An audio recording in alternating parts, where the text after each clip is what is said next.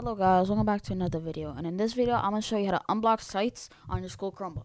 So first, you have to go onto your personal computer that has access to Discord and go to this link in the description, discord.gg/interstellar. And then you'll be taken to this Discord server. So after you get into the Discord server, you want to go click on the community links tab, and then you can go and click on any of these links and it will take you to a website that you can get unblocked sites.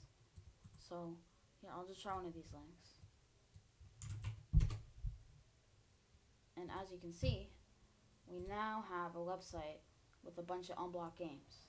So, as an example, I'm going to just show you that you can actually use this. For example, you can use Discord on your school Chromebook. So if I click on this Discord login one, also keep in mind that it will take a long time to load because this is a proxy and it's like not the actual website, so it takes a long time. But yeah, okay, here it actually was really fast, but yeah.